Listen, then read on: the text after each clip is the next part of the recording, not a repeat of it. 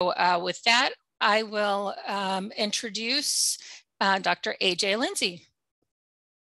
All right. Well, thank you for having me today. You're like welcome. she said, I'll be just giving a turf update and kind of some of the ongoing projects, some of the newer cultivars. This will just kind of be a glimpse of everything that's going on. We have quite a diverse faculty range that deal with turfgrass. Like she said, I'm AJ Lindsay. I'm in the Department of Environmental Hort here in Gainesville. So I'm located on main campus. And my main focus is on urban turfgrass management. So a lot of residential lawn care, but I still do stuff with sports turf and golf courses. And so I do a lot of general management, sustainable management. And so I kind of have a wide range of topics that I study. Before we go into the talk today, I'm just going to give you a brief background of who I am. I am the newest turfgrass member at the UF turf team here. I started about 1.5 years ago. I was born and raised in northern Wisconsin, so Rice Lake, Wisconsin. From there, I went to the University of Wisconsin-La Crosse for my bachelor's. There, I was focusing on just general biology and chemistry. I didn't really know what I wanted to do. And so if you look up on the top left of the screen, after I finished my degree, I went and took a job up in remote Alaska. So I was working at Katmai National Park, looking at invasive plant management. And that's kind of where I dove into deciding I wanted to work with plants in the future. But this is a fun challenge, remote workplace, but they could actually control the invasive plants within the park. It's such a remote park that there was no road system into it. You had to either boat in or fly in. And so they actually were able to control a lot of the invasive plants within the park. Here's a picture of the working conditions. And so if you ever see these videos or pictures, there's a viewing platform where you can go and see the bears. They go fishing. And so this time of the year, they're so focused on fishing, you actually can get pretty close to them. And so these things are really quiet, which surprised me. And so they would sneak up on you and kind of get your heart going. So that was a fun and challenging work environment. From there, I went back and I took a job in Minnesota. I took a job looking at plant microbes, soil interactions, looking at how plant composition really affects the microbes in the soil. From that, I got sick of winters again. And so I actually went down, so if you look at the bottom left, I went to get my master's at the University of Hawaii. And that's really where I started to dive into turfgrass science. And so I did a lot of turfgrass weed science while I was there.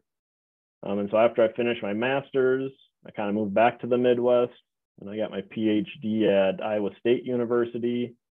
And this is where I really dove into kind of sustainable turfgrass management, trying to look at some alternative practices and seeing how we can really kind of change the landscape of what we think of in terms of turfgrass management.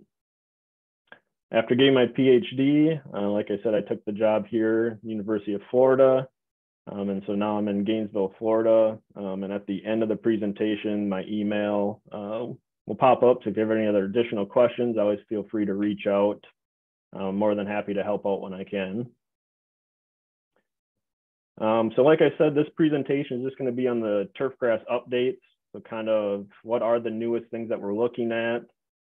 So I'll go into the cultivars real quickly. I'll kind of go into some mixed lawns. So we have some interesting research looking at mixed species landscapes. There's a new soil test that we have at the University of Florida. So I'll go into that and why it's a little more user-friendly. We have some projects looking at reclaimed water. We know a lot of areas are starting to utilize reclaimed water. And so we need to figure out how we incorporate that into our best management practices. And then we'll go into soil amendments and fertilizer sources. And this is where I do a lot of my work. And so some of this will be my research along with some other colleagues. So just briefly going over the different grasses here in Florida for homeowners. And so we kind of have our lower maintenance grasses. We have Bahia grass and centipede grass. And then we kind of have the standards, the St. Augustine grass and zoysia grass. This is just a picture of my office out in Gainesville. And so I have two of the newer cultivars that I'll talk about today, where we have some ongoing research on them right now. So the first one is Bahia grass. And so this is kind of our dominant low maintenance grass here in Florida. This is kind of the one that's used on a lot of roadsides, pastures, low maintenance landscapes. It does have kind of a coarse texture, like a wide leaf blade is what that means. One of the downsides with it is that it has this open growth habit. And so if you look down into the canopy, it's not that dense kind of carpet-like look you get with other grasses. You will see some of the bare soil in between it. It can be established from seed or sod, which makes it kind of advantageous, especially in low maintenance areas. But one of the other downsides is the seed head production. And so most people in Florida know what these seed heads look like. There's a picture on the next slide. Another limitation of this grass is that it has poor shade tolerance. And so, like I said, this is kind of the low maintenance grass that's used throughout the state. And so it is a good option for that. It just depends on kind of what quality you're looking for. So here's just a brief list of some of the advantages and disadvantages. So like I said, it's low input, so it's drought tolerant, low fertility needs, low maintenance. It can tolerate most of our soils here in Florida. But it does have some disadvantages. So those seed heads are one of the main ones, that open growth habit. And then it does kind of have some poor wear and salt tolerance. And so if you can see in the top right, the picture, this is kind of what those seed heads look like. So they have those Y-shaped seed heads that really extend above the canopy. So there is situations where, you know, your mowing frequency might only be dictated on the production of these seed heads. There's a few different cultivars that are used here in Florida. We kind of have the Pensacola type. There's a few different cultivars, but they all kind of have this characteristic. So they have narrow leaves and they have tall seed heads. And so if you look at this picture down below, and you can see on the left, this is that Pensacola type. The leaves are a little bit narrower, they're not as coarse. And then you kind of have the Argentine type ones. And so that's the one on the right. The leaf blade's a little wider, but they do have a more uniform look and produce a little less of the seed heads. And so for residential landscapes, if you are going to pick Bahia grass, if you want more of that uniform look, this is a good cultivar. So Argentine's a better cultivar in terms of that, you know, uniform landscape or turf grass that you're looking for. Kind of the other low input type grass is centipede grass.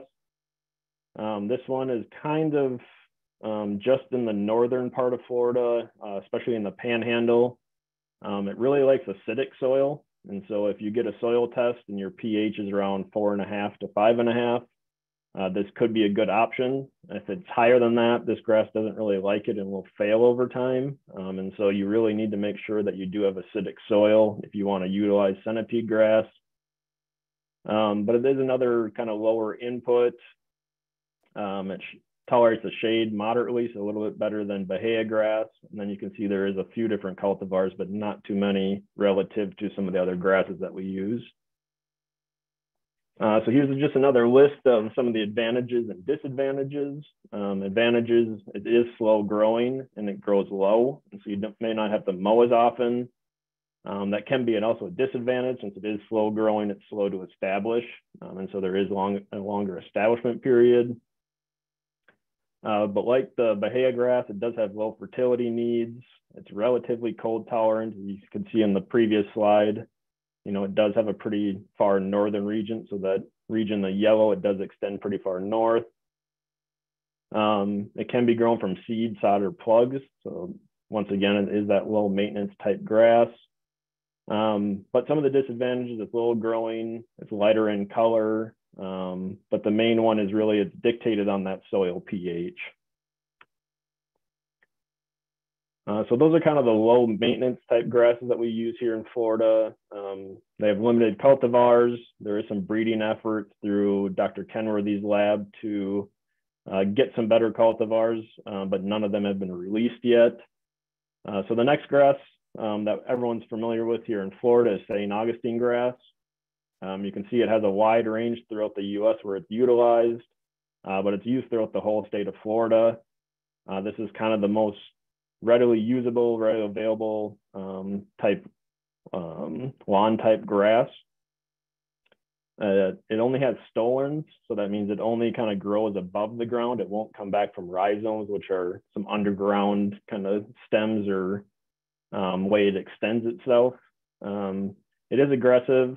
It does have that coarse leaf blade. As you can see below, it does have a wide range of colors, just depending on what cultivar you select. This is only really used in the lawn setting, so it's not used in golf courses or sports fields. It does have a deep root system, but depending on the cultivar, you can get some winter injury, and so you want to make sure you have the right cultivar for your area. So there's a lot of advantages. It does have good shade tolerance out of the warm season grasses. This does vary by cultivar, but overall it does have good shade tolerance. It tolerates a wide range of soil types and pHs, and that's why you can see it used throughout the whole state of Florida.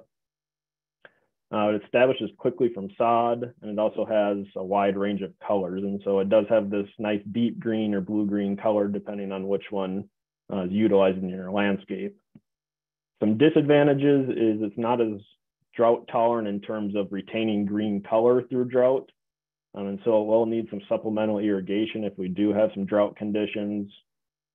There are some insects and some diseases that are its main target. So chinch bug, take all root rot's another one we're seeing a lot. It does have poor wear, cold, and drought tolerance.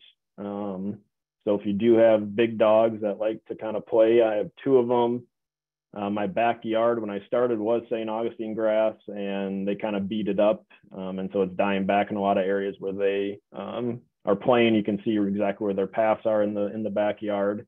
And so it does have poor wear tolerance if you do have a lot of use on it. And so you might want to select a different cultivar based on what type of use you want out of your landscape. And it also needs proper fertility to get the right color and for health. And so this one, it does need some fertilizer inputs. It's not like the haygrass or centipede that do really well with minimal inputs. This is a little more than that, but it is a good grass and it does well throughout the state of Florida. And so there's a lot of different cultivars that we can select from here in Florida. We kind of have the standards on the left. So that's your Floratam. That's probably the most common throughout the state. You have Bitter Blue, Seville, Classic Palmetto. Raleigh's kind of used up in the northern part of the state. But we do have some new varieties that are getting introduced into the market here in Florida. So we have Provista, which I'll talk about a little bit more in the next slide here. We have Citra Blue. This one's actually released through the University of Florida through Dr. Kenworthy's breeding program. It was developed in Citra, Florida, so just south of Gainesville, and it's called Blue just because it has a distinct blue-green color, which you'll see in a few slides.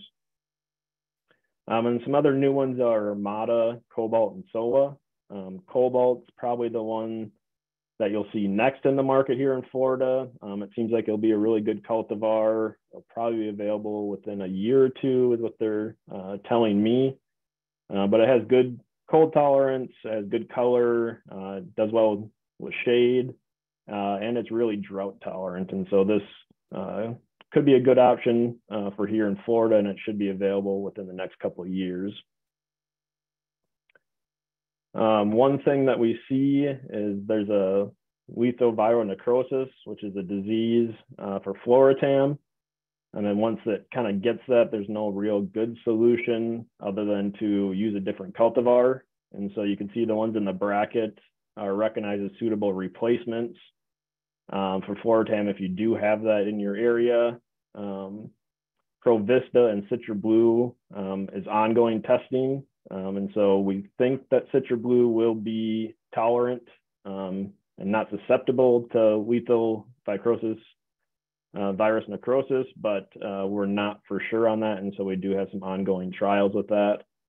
But these are the different cultivars that are being suggested right now if you do have that in your area. So to just go into a little more information about some of those newer cultivars, the first one is Pro Vista, and so this is released from Scott's. It's genetically modified Floratam, and so a lot of the characteristics of Floratam you'll also see in this one. Besides, they did two different things to this grass. So they reduced gibberellic acid expression, which that means is that it doesn't grow as fast vertically. And so reducing this kind of hormone will actually make it so it grows slower. And so that means it could have less frequent mowing. Since it is growing slower, it will give it a little bit more shade tolerance. And then the other trait that they modified was that it's resistant to glyphosate. So this does make some weed control a little bit easier. You can apply glyphosate, which is a non-selective, and get most of your targeted weeds. It does have a dark green color. And then, like I said, most of the other characteristics will follow along with Floratam just because it is modified from Floratam. The other new grass that's in the market is Citra Blue. So like I said, this is through Dr. Kevin Kenworthy's breeding program. Here's his contact information if you have any questions about Citra Blue specifically. Since he's the one that developed it, he has the most insight on it. And so there is quite a few things that they've looked at so far. And so it has good turf quality. It does have this really nice green, blue-green color. It was selected for its drought tolerance, and so it does well with limited water compared to some of the other cultivars. And then in terms of shade, it does well in shade. It also has reduced mowing, and so it has a naturally low growing habit. And so you'll see that in the slide here also. But with that, it does produce a lot of thatch. And so that's one thing we're really investigating right now is how to manage this in landscapes to kind of combat the thatch layer. It gets really spongy. So when you walk on it, it has this spongy feel to it. And so we're looking at some different cultural methods. I'm looking at some different products to see if we can help alleviate that thatch problem and just make it better for the end user. This is a lower mowing St. Augustine grass than the standard. And so it does have a little bit different look compared to Floratam. And so here's just some pictures. This one specifically looking at mowing frequency. This picture in the top left is Citra Blue. So if you notice how high the grass goes compared to these shoes, you know, it kind of sits lower. And so it is naturally low growing. The one on the right is Floratam, and you can see how much higher it is. The picture here, you can see Floratam in the background and Citra Blue in the front. And so you can see this is a more compact kind of dwarf type St. Augustine grass that does well with a lower mowing height compared to Floratam. You can use this throughout most landscapes here in Florida. So the picture on the left, it does well in shade. Here's just a picture of it around a pool area. You can see it has a nice dark green color. And so that's kind of the new cultivar between Pro Vista and Citra Blue. And then you'll start to see cobalt coming out in the future. The next common grass for residential areas is zoysia grass. So you can see in this map, it has a wider range of use compared to St. Augustine grass. It goes all the way up into the Midwest, even on its northern range. And that's just due because there's a lot of different species of zoysia grass that kind of get lumped in together. But you can have everything from really fine textured zoysia grasses all the way to coarse textured. And so it really depends on the species of grass that you have, what characteristics you're going to get from that grass. And so there's, like I said, there's a lot of species. There's 11 species, but we really only use a handful here in Florida. And they do have a wide range of leaf textures. So I won't go into all the actual species, but you can see down here, you have a more fine or intermediate bladed grass all the way to a coarse bladed grass. And these will alter management and also alter some of the characteristics that you get along with that. So there's some advantages and disadvantages of zoysia grass. One advantage is when you have a nice healthy stand, it's very dense. And so you have limited weed pressure. It just kind of outcompetes, and it's so compact that you don't really have too many gaps in there. And so there's nowhere really for the weeds to come up from. It's adapted to a wide range of soils, and that's why it's used throughout the state. It also has good shade tolerance, and so there is different cultivars that have a little better, but overall, this and St. Augustine grass are kind of the two that if you do have shade in your landscape, you'd want to choose from one of these. Irrigation needs are similar to St. Augustine grass. Zoysia grass is extremely drought tolerant, but it does it in a different way. And so when there is drought stress, it will go semi-dormant. And so what that means is it will turn brown to survive the drought. And then as soon as we get rain again or irrigation, it will green back up. And so it will go off color if it doesn't get the right amount of water. Another disadvantage is it's the first grass to go off color in the fall. And so the cool temperature will make it also go semi-dormant and turn brown. Then it's the last one to green up in the spring. And so that is one of the disadvantages, but it does have a lot of advantages to go along with that. This is another grass that tends to form thatch. And so you do need to dethatch every year, every couple of years, depending on your management level. And that really will help the grass performance in the long run. And so there's kind of three different types of zoysia grass. They're all zoysia grass. There's different species that are involved, but we kind of lump them together based on management. So the first one is kind of coarse textured zoysia grass, so that wide leaf blade zoysia grass. This is the one that we typically recommend to homeowners. It's less dense and less thatch than the other ones. And so it has a little bit higher of a mowing height. And so this one we recommend around the 2-inch range. And so it's a little bit easier for homeowners to manage a coarse textured zoysia grass. They have less inputs than the finer bladed ones. It does have good shade tolerance, good drought tolerance, and is good salt tolerance. It does get a disease here. This is large patch, and so that is a concern with all the zoysia grasses. But this is kind of the widely used type of zoysia grass for residential landscapes. The next one is fine textured zoysia grass. And so there's one species here, or it's a hybrid. These can have very fine to fine leaf blades. So more of what you'd think of as a golf course type grass. But you can use them in some landscape areas or residential areas. And for instance, if you have a lot of shade, this type of fine textured zoysia grass will actually do the best out of all the grasses, the warm season grasses, in terms of shade tolerance. And so if you do have some heavy shade, you might want to try to utilize this around the shade. In that shade, you can actually go up to a little bit higher mowing height. But typically you can see from here, it's a 1/2 inch to 1.5 inches mowing height. So it is more inputs. And so this one isn't used as much in residential areas. It's used more on the golf course side of things. But I just wanted to bring this up to your attention. And then kind of the newest one that we're seeing is we call an intermediate textured zoysia grass. And so there's a few different cultivars. There's Innovation, Citruzoi, and Lobo. So once again, the University of Florida has one that's released, Citruzoi. And so you get a little bit finer of a leaf blade compared to those coarse textured ones. So you get some of those characteristics, but you get more of the management of the coarse textured. So you get the look of the fine blade, but you get the easier management of the wider blade of the coarse blades. So if you can see on the picture on the bottom, your kind of wide bladed ones, Empire, Icon. If you look at Citruzoi, it's kind of in between that and the fine bladed ones. And so it gives you that more kind of dense carpet-like look, but it's a little bit easier management than the actual fine textured zoysia grasses.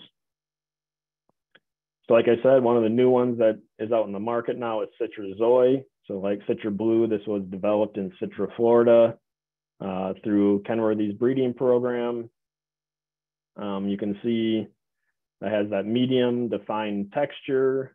Compared to Empire, it does a little bit better in terms of winter color, shade tolerance, and it does well to be produced from sod, which means it should be more available within the marketplace. And so here's just that picture kind of zoomed up. So you can see the coarse bladed ones over here on the right. the fine blades on the left, and you can kind of see that citrus zoysia falls in between those ones. So it gives you that kind of more high-end look, but a little bit easier management compared to the actual fine textured zoysia grasses. So here's just some more pictures.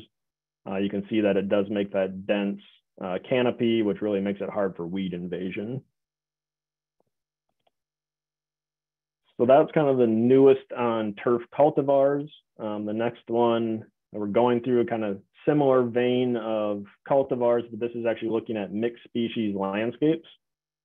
And so we saw a need or a desire through a lot of homeowners that they want to utilize some other species within their landscapes.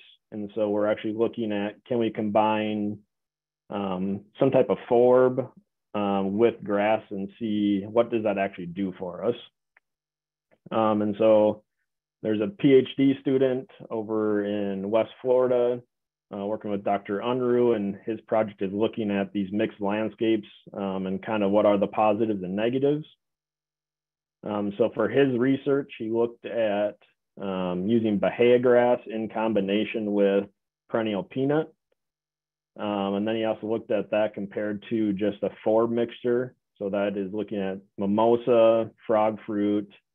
Then he looked at centipede grass alone, and then looked at just mulch beds and kind of what are the differences that we see, what are the benefits, and what does this actually do in a landscape. So here's just the current knowledge that he shared with me. So public perception, they really are concerned about reducing fertilizer and water. And so we're trying to see if, intertwining these species, we can actually achieve that. The first thing they looked at was ground temperature. So you can see in the top left here is forbs. So that's just the flowering plants. We have the peanut and turf here in the bottom left, the turf grass alone on the right, and then mulch. So anything that had vegetation actually reduced the ground temperature compared to the mulch alone. And so that is a key finding, living plants around landscapes will actually kind of cool the environment compared to a mulch bed. The conversion from turf grass to mulch actually resulted in nitrogen leaching. And so not having any living plant material resulted in that landscape actually leaching some of its nutrients into the environment. And then for pollinators, the forb mixture, so this top left, had the greatest pollinator visits and diversity, but they also saw quite a few pollinators come in this peanut and turf mixture. And so when they were going to this project, they wanted to decide which grasses to actually mix with, which species they wanted to mix with the grasses, and they chose legumes. So that's the perennial peanut. They did this because these plants will fix nitrogen in the soil. And so we're hoping that this would help reduce some of the fertilizer needs of that landscape. And so the two that they selected was perennial peanut along in combination with Bahia grass. So if you remember before, one of the limitations of Bahia grass is that it has that open canopy. And so it doesn't have that dense turf grass. And so the thought is if you can mix the two in those open parts of the canopy, there could be perennial peanut. And so it seems like these two would be a good and easy fix because they would end up in a low maintenance type landscape. And so this is what they're finding so far. If you look here, the benefits, which I'll get to some of these, the mixtures, so that's that turf perennial peanut mixture, increased overall plot quality during droughts. The flowers can increase the aesthetics of the landscape. And then having that legume, it actually will fix nitrogen in that soil. And so it might be able to reduce overall fertilizer needs. That part's still ongoing, but we do know it's fixing nitrogen. And so here's just a slide looking at well-watered mixes, which is on the top. And then the same mixes in the drought conditions. And so you can see, so here's some different types of perennial peanut. We have Cowboy, Eco Turf, and Golden Glory. And then we have Mimosa on the right. You can see when it's well watered, they all, have nice green color.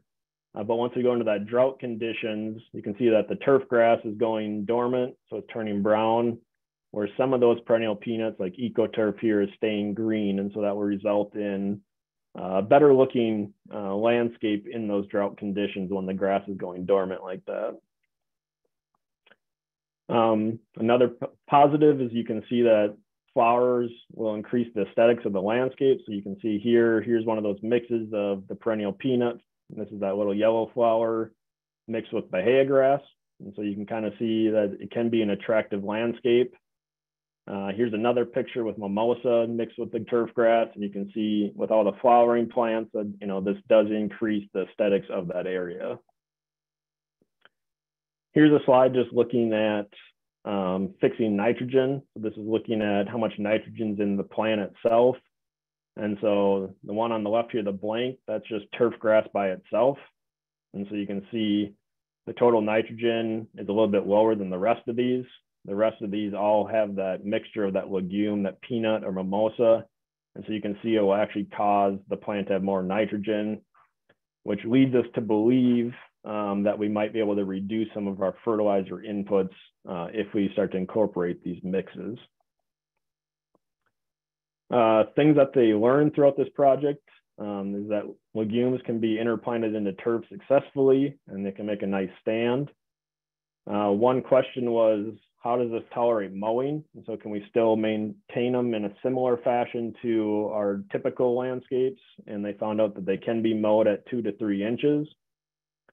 But they did find that these do best in more acidic soils. And so that might be a limitation in certain landscapes. And then they have similar pollinators and water use to turf grass alone. So these combinations act a lot like turf grass, but we do get some extra benefits. To the column on the right, there is still a lot of questions. And so weed control is one of them.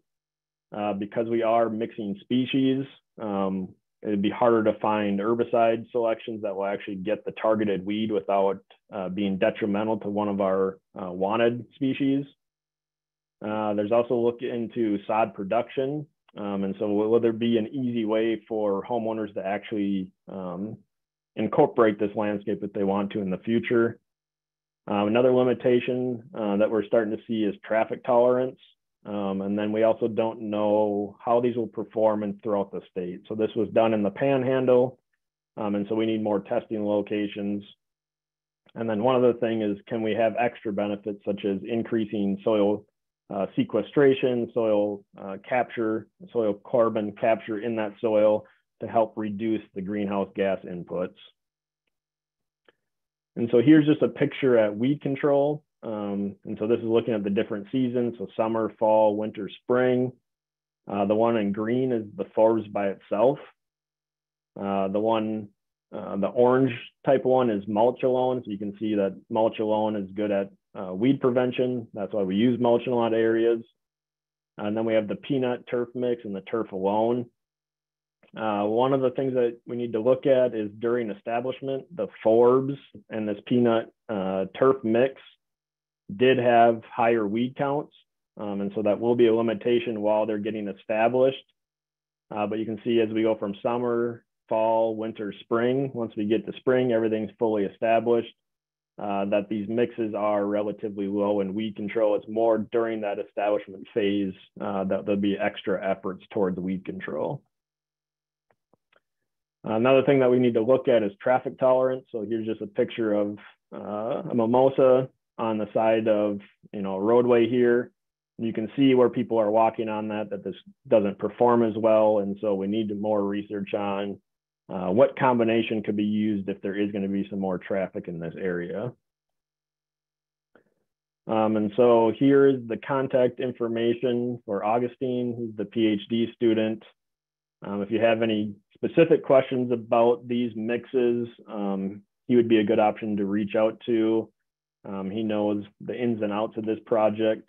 And so if you are interested in that combination of perennial peanut mixed with bahia grass or anything like that, feel free to reach out to him.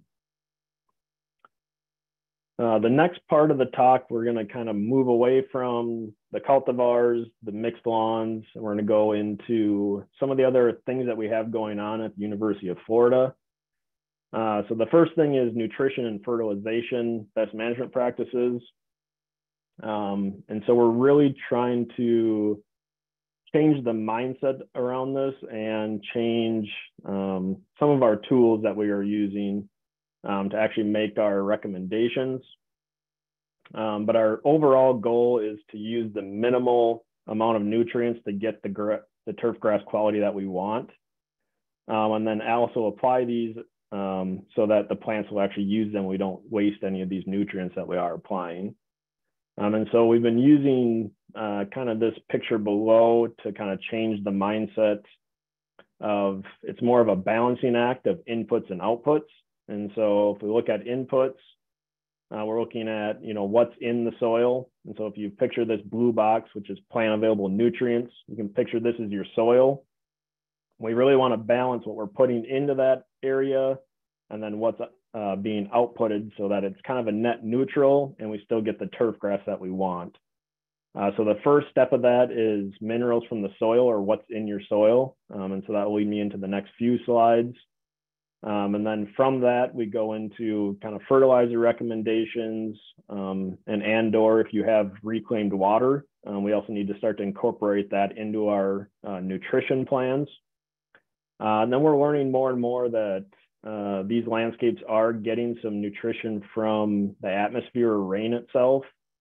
And then also the organic matter that's in that soil is actually releasing nutrients. And so I have ongoing projects looking at the organic matter in the soil and how much of that is actually becoming available to the plant in hopes that we can start to alter some of our management based on landscape age and organic matter in that soil.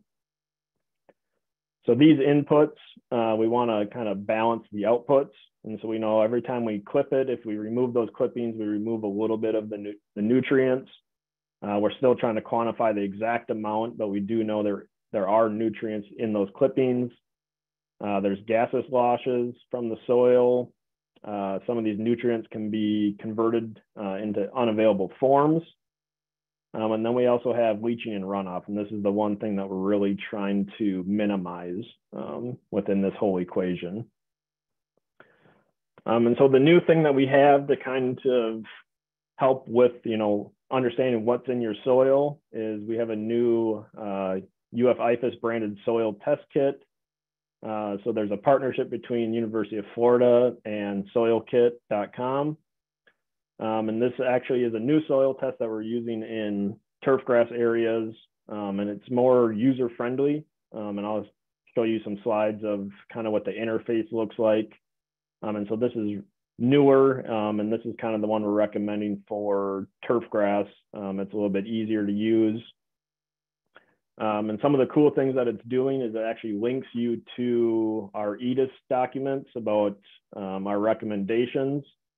And then it also will link you to the fertilizer ordinance app. And so if you get a soil test and you're in a county that has a fertilizer ordinance, it will actually kind of give you like a warning showing that, you might not be able to apply fertilizer in this time in your county. And so that's just one useful thing that we're trying to do to make soil testing and recommendations based off that more user-friendly. And so I just went on and looked at a soil test, and this is one just to kind of show you guys the interface. And so when you get a soil test back, there's a few different tabs. There's one you can actually look to see what's in your soil, and then there's one on what are the recommendations that you should apply. And so this is what's in the soil. And so you can see there's an easy graph that kind of gives you the high, low that we're kind of used to. And then you can kind of select what units you want in the bottom. It actually will give you the numbers. So you can see phosphorus is at 120 parts per million or ppm. And you'll see that this is far above our threshold. And so you wouldn't want to apply phosphorus in this landscape. So if you keep that in mind, you'll see the recommendations later on. Another one is potassium. So you can see potassium is about 28. And so you can see this is on the lower range. So once again, if you keep that in mind, on this next few slides, you'll see kind of what are the recommendations. So if you click on the analysis tab at the top, you'll actually see your annual treatment needs. And so this is in parts per million. And so if I was going to actually go apply this, I'd switch the tab over to this pounds per 1,000 square feet, and it would give you the total amount of nitrogen, potassium, and anything else that would be recommended based off your soil test. If you click on the product recommendations, you can actually kind of fine tune this to whatever products you like using.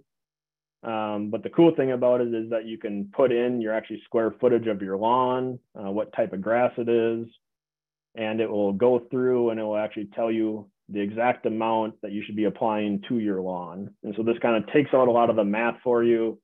And so in this landscape area, you would apply this much. And so you can either purchase 2 20-pound bags, a 40-pound bag, and you can have different options of the actual fertilizers that you want to apply or the brands that you like. And so it gives you a more user-friendly, where it takes out a lot of the math from the equation here, and it just kind of gives you, what's in your soil, and here's the recommendations through IFAS. And so we don't recommend any specific brands, and so that's all can be fine-tuned by the user. We just recommend on what nutrients should be applied. And so like I said, if you are within a certain county that does have those ordinances, you will get this little warning sign, and so that will forward you over to here, and you can actually find out what is your fertilizer ordinance, and whether you can apply those nutrients during that time period or not. And so there's a few different ways you can get that. You can go online, you can do it on your phone. You can pop up, it will locate you, and you can actually see what ordinance you have in your county. So there's been some updates in our nitrogen recommendations. And so if you can see the ones that are in green here, here's kind of the table of what region of Florida you're in, what grass you have, and then there's a range of how much nitrogen per year we recommend. And this is based off lawn quality. And so that high end is if you really are trying to make the nicest lawn you can. The lower end is kind of the bare maintenance, but it is your landscape. You can apply 0 if you want to apply 0, but we don't recommend getting above that yearly total. But you can see these ones that are in green, so the Bahia grass, these are actually reduced within the last year. And so our maximum nitrogen per year is 2 pounds per 1,000 square feet per year for Bahia grass, and this was just lowered recently. And so I just wanted to have this slide to point that out. Another thing that we get asked a lot is when to apply them. And so this is just a brief graph looking at the growth rate of these grasses. And so if you look here, if you're looking around February, you can see that all of them have reduced growth potential. And then as you get into the summer months, you can see they all are maxing out in their growth potential. And so that makes sense. We have warm season grasses. They like to grow when we're in our warm season.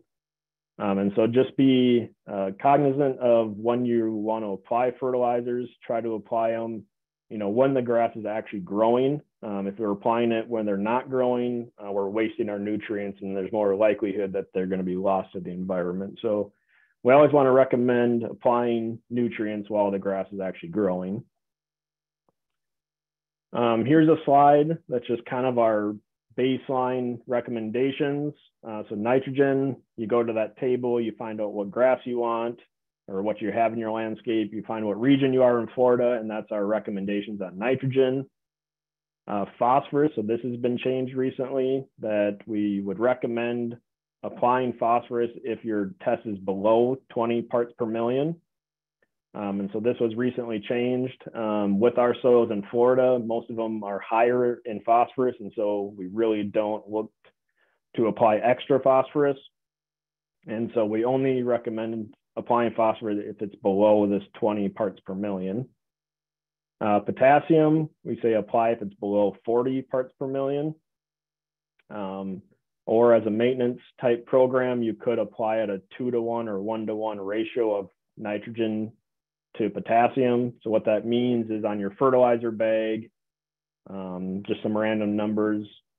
A 30-0-15 would be 2-to-1. And a 1-to-1 would be a 15-0-15. So the fertilizer bag, the first number goes with the nitrogen content. So if it's 15, that means there's 15% nitrogen in the fertilizer. The middle number is phosphorus. And so we are always trying to look for that 0 there unless your soil test is below 20 parts per million. And then that last number is the potassium level. And so if you want a 1-to-1 ratio, it'd be 15-0-15. In terms of magnesium, only apply it if your soil test is below 20 parts per million.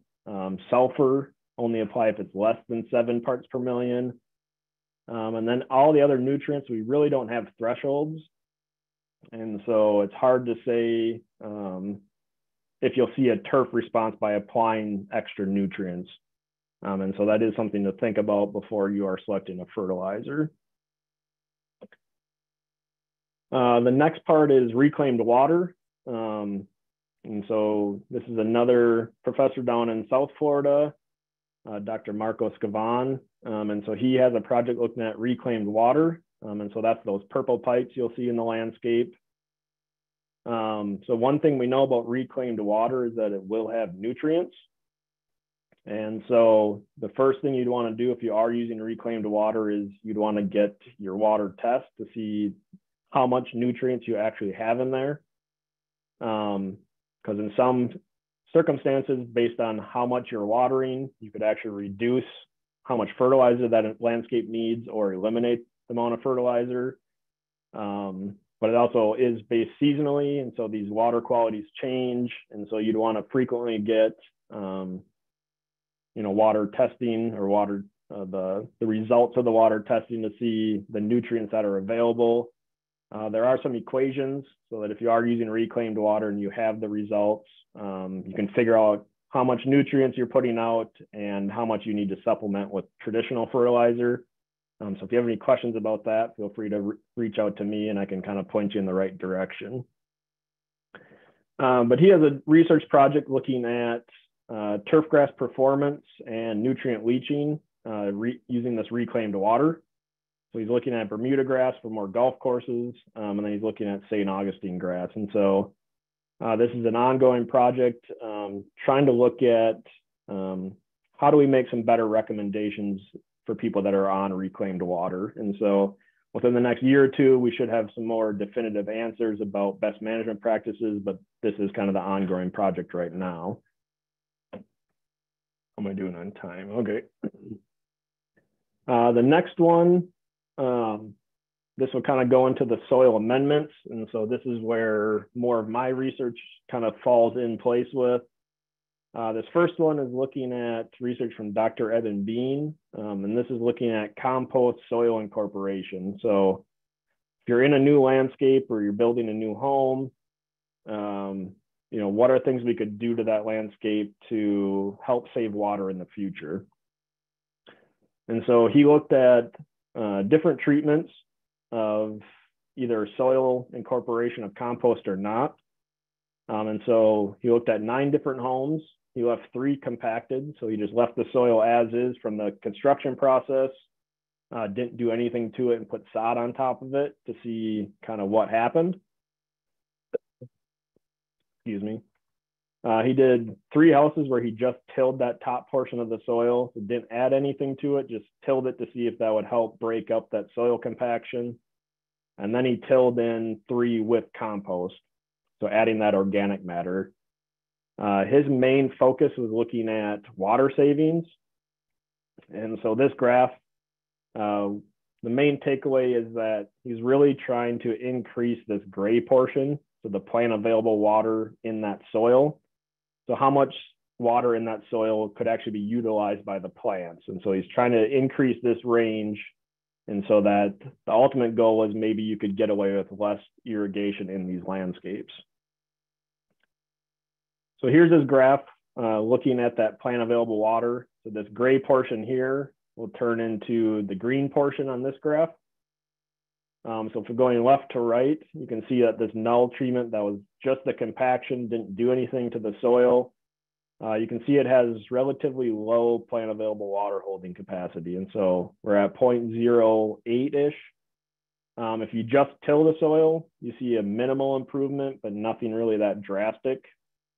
His thought was, even though you're tilling and breaking up that compaction, since there's no organic matter, the soil structure just settles back down and it gets compacted again. But we do see this big increase when we actually incorporate that compost. So we're doubling the plant available water holding capacity of that soil by adding or tilling in that compost. And so that was a kind of a good prove the theory works. But he wanted to go into, will this actually result in being able to reduce irrigation in landscapes?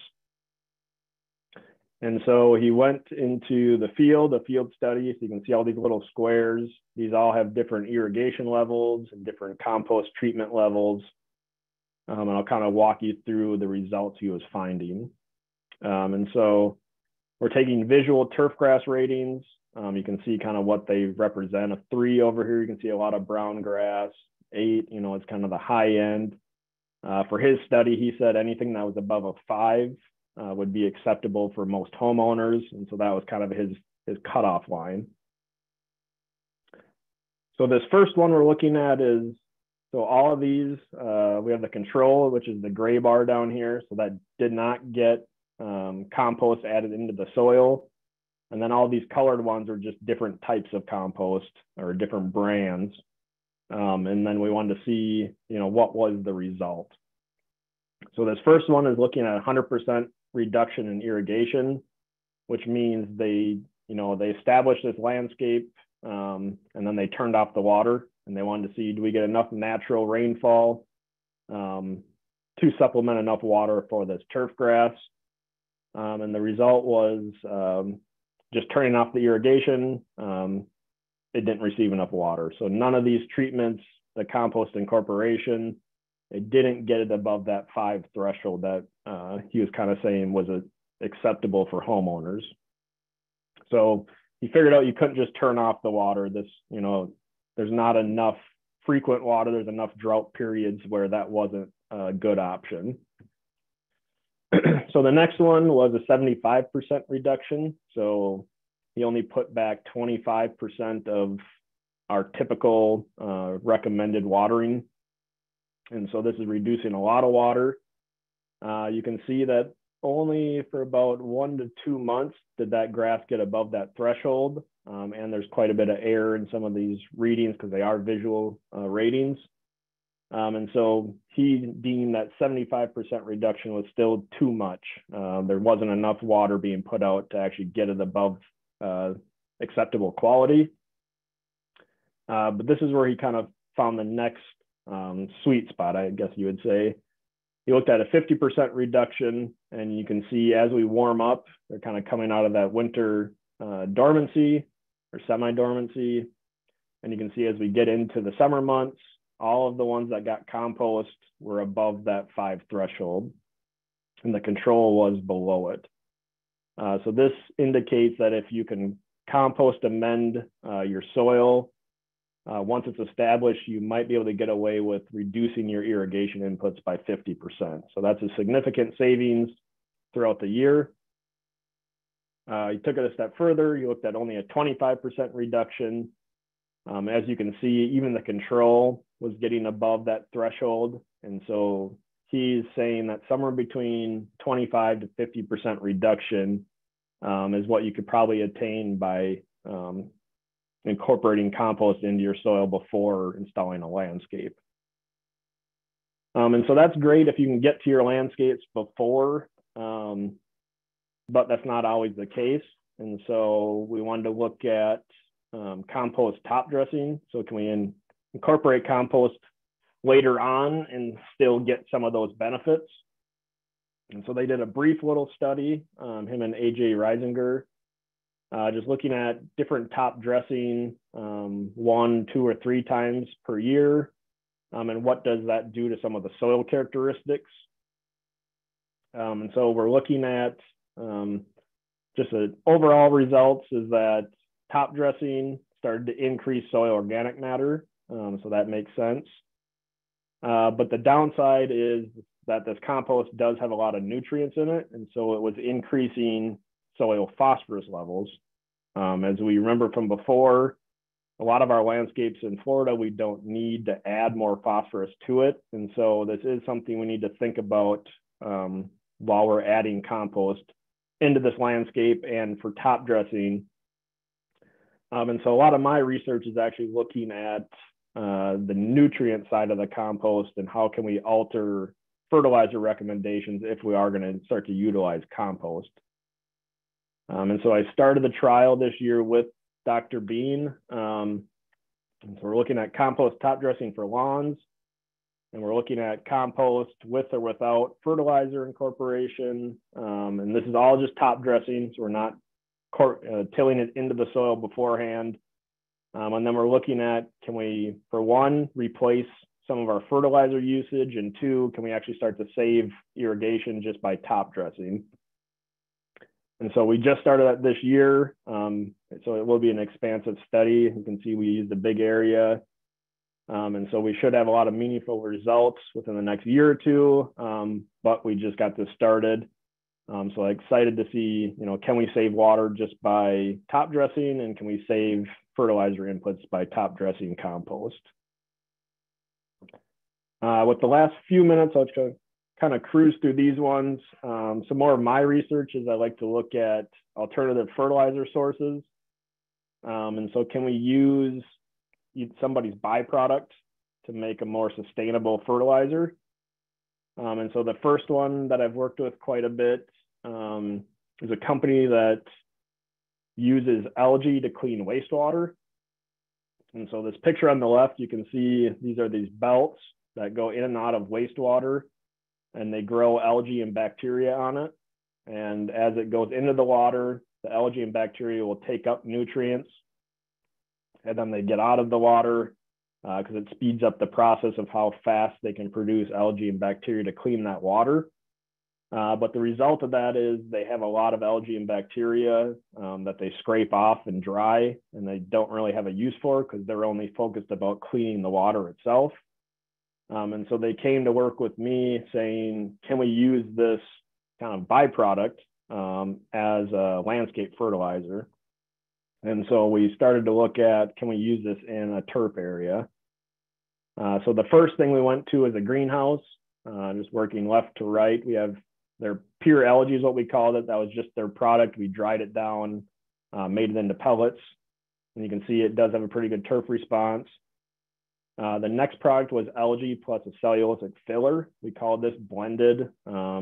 We added this filler because it kind of held the pellet together and made it less dusty. If anybody's worked with the next product, Milorganite, it will become dusty over time. It's not the most user-friendly to apply. Milorganite's another wastewater product out of Milwaukee.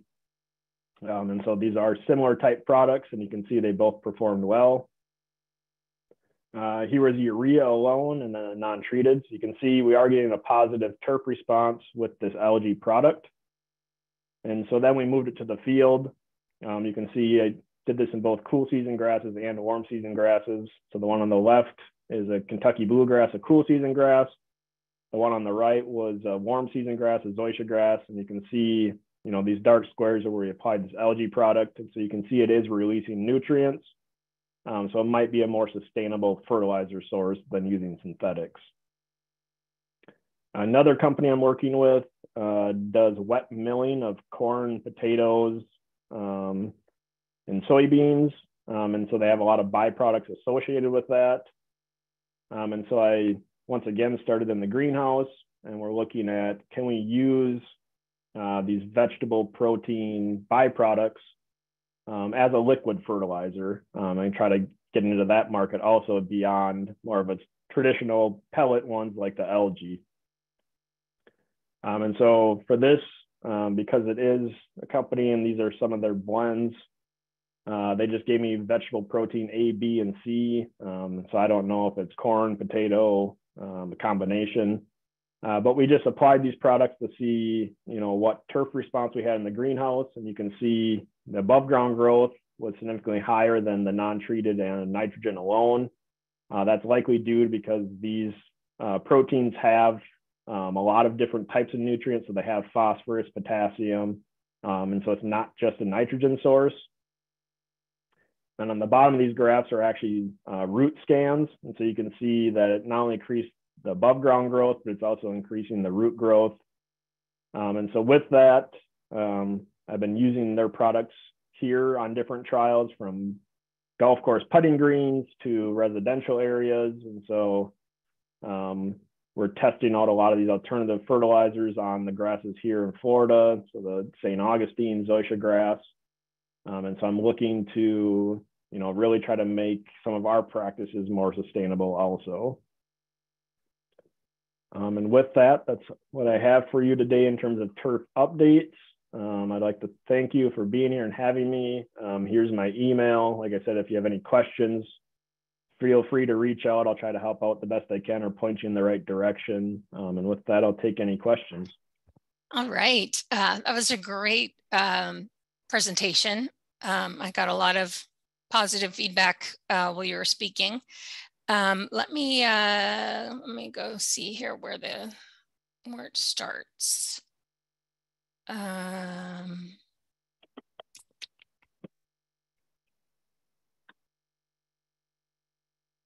Okay, when you were talking about St. Augustine grass, somebody said, I see the word aggressive and wonder about using it. Will St. Augustine grass spread into areas of mulch, flowers, landscapes, and etc.? And is it rhizomous? So St. Augustine grass, for the first part, it will spread. It depends on your mulch bed, but it doesn't have rhizomes. So it only has stolon, so it only spread above ground. But it will spread into some mulch beds, or even it was try to spread across, sidewalks and everything else too. And that's why a lot of companies will edge the landscapes, because it will try to spread, particularly this time of year where it's hot and it's sunny. And so that is just a part of St. Augustine grass. All right. All right. And is Provista resistant to LVN? That we do not know for sure. And so we have ongoing sites that Provista was put into areas known to have LVN, but we don't know for sure. It's too early to tell. Okay. Let's see. Which grass is best for full sun with no shade? Any of the grasses. So all of our grasses love full sun.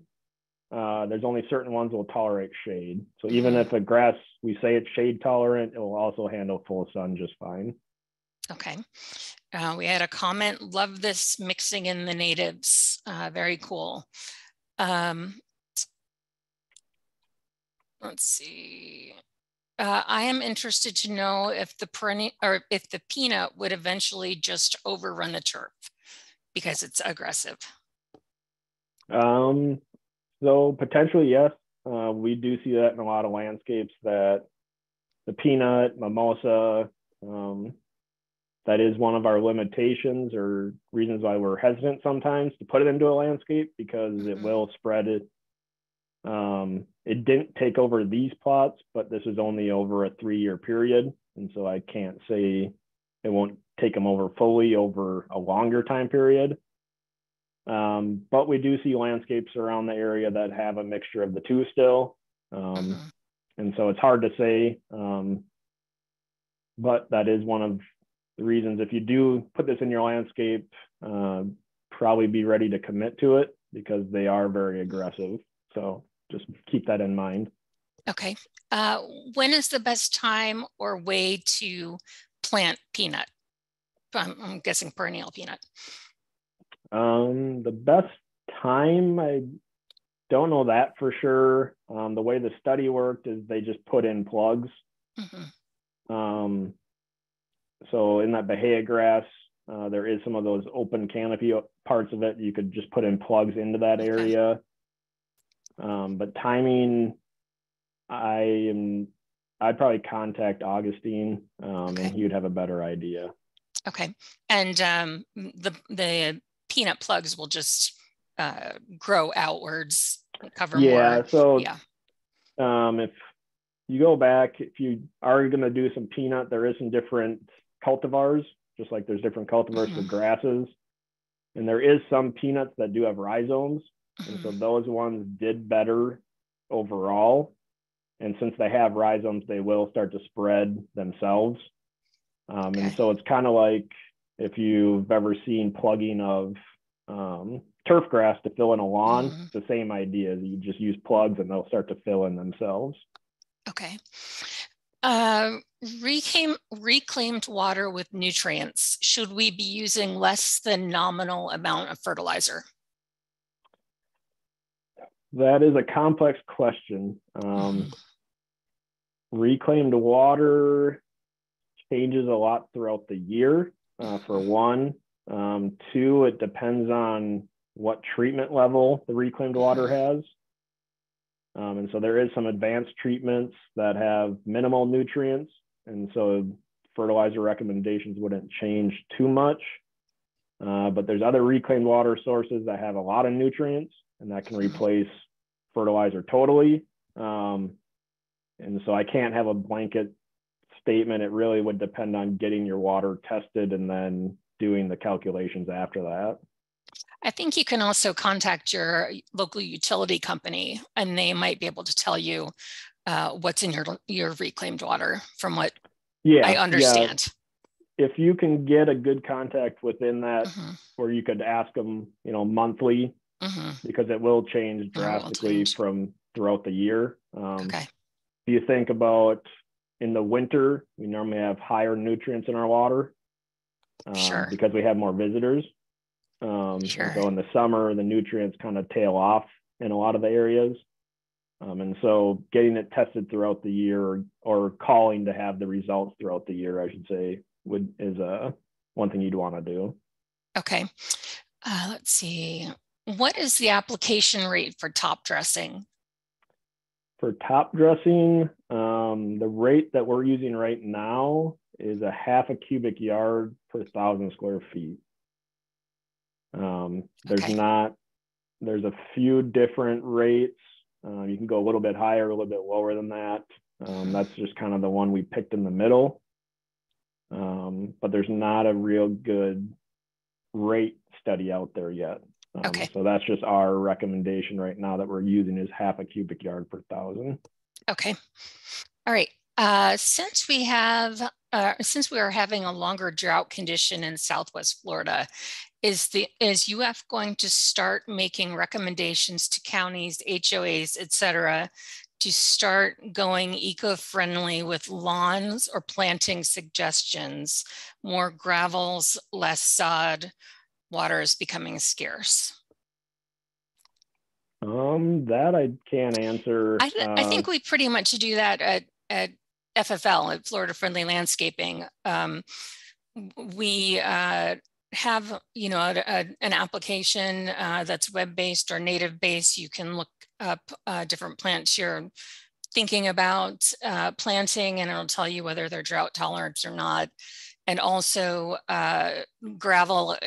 We do not support the use of gravel as a yard or a lawn or a mulch. It just creates heat pockets, and you'll have a lot of weeds coming up through there. So you'll have to use pesticide, or you'll have to hand pull all of those weeds. We do recommend that for pathways or for around your house. And I'm sorry, I interrupted you as you were finishing. Yeah, I was gonna say, in terms of the turf grasses too, we're doing a lot of work on selecting drought tolerant ones. And so that is a big part of our efforts. And then it's also dictated on your landscape. Like my landscape, I don't water at all. And so there's times of the weeks or, parts of the month where my grass is dormant, but it is what it is. And so it really depends on what you also want out of your landscape. Yeah, I do the same thing.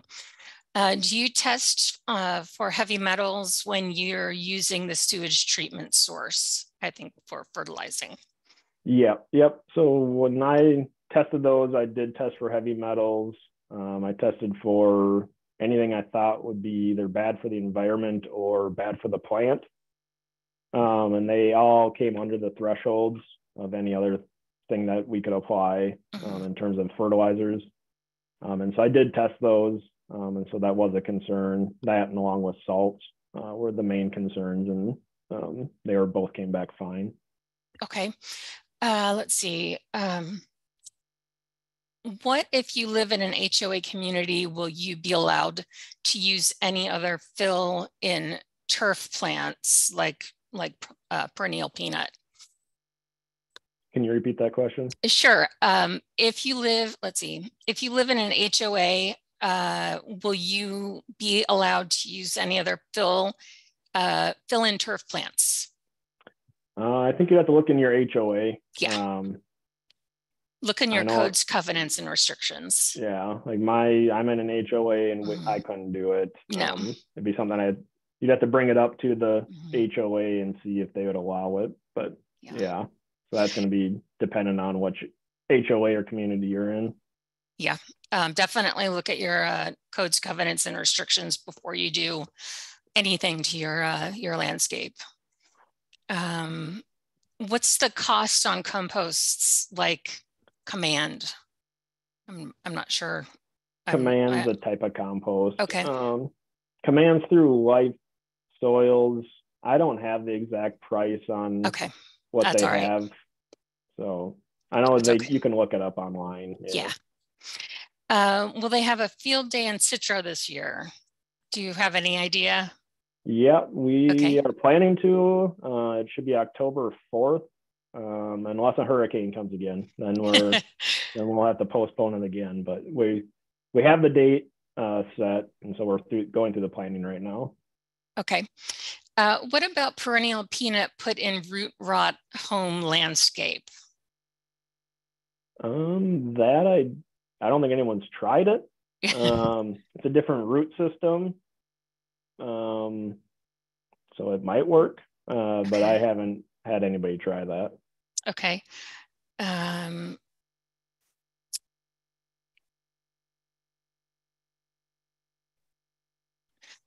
Let's see. You mentioned the best time to apply fertilizer is when the grass is growing, but that coincides with the blackout period. Does this mean that the blackouts would be more appropriate for the cooler weather months rather than in the warmer months when grass is growing aggressively? I know that's sort of a touchy subject at the moment. Touchy subject. Based on previous research at the University of Florida, especially with Dr. Unruh's work, he found that more potential for losses were in the cooler months, and minimal losses happened in the warm months. And so in general, that is our recommendation, is to apply it when you can, but the ordinances dictate that over anything that we could recommend. And so, the ordinances are what they are. And so, try to work around them as best you can. And hasn't there been money allocated to study blackout periods through this legislative session? So that's coming up this year. And so, not sure exactly what that entails, but yes, there was money to look at and see, what are they actually doing? Okay. Does water pH play a part in this discussion? Yeah. So if you're talking about irrigation sources, I think so. Yeah.